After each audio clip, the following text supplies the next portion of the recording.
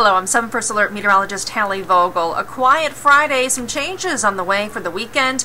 We'll see mostly cloudy sky tonight as temperatures drop back down into the low to mid-20s overnight. Not too cold, actually pretty seasonable, and a light southwest wind. Could catch a few flurries at times. The same goes for tomorrow, although Saturday looks a bit milder, highs in the mid-30s. Mostly cloudy sky and flurries or light passing snow shower. The changes come on Sunday when we're likely going to see a couple of inches of fresh snow, on average about 2 to 3 widespread across the metro area is what we're looking at. Temperatures a little bit colder in the low 30s, but once that Clipper system quickly exits, by Monday and Tuesday it really ushers in some very cold air. Temperatures in the upper teens to around 20 degrees both Monday and Tuesday.